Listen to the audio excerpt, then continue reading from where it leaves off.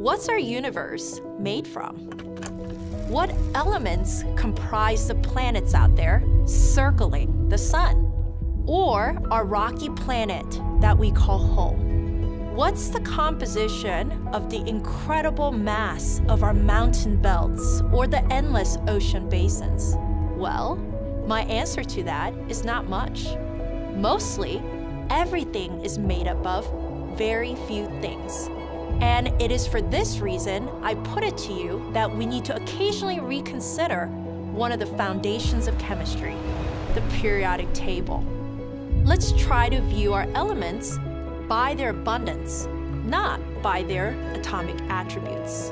When we do this, we get a very different view of chemistry. Let's shift our viewpoint. This is ASU.